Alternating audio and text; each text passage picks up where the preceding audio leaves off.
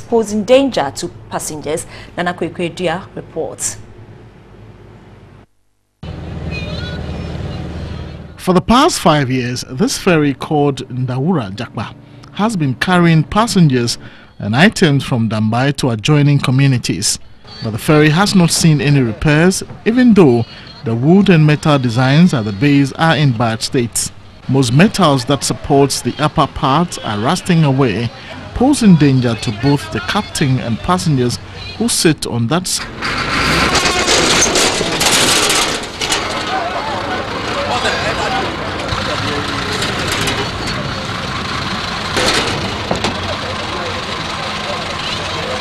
Passengers want President Mahama to fulfill a promise he made during the opening of the Adome Bridge, thus to send one of the ferries at Senchi to Dambai.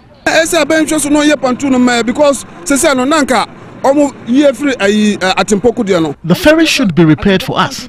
It is too bad. They promised us a new one, but nothing has been done so far. It is very worrying.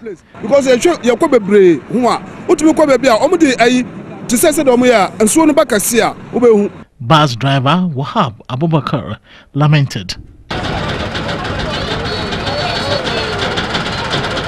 From the News360 ferry, Nana Kwekwedia for TV3 News.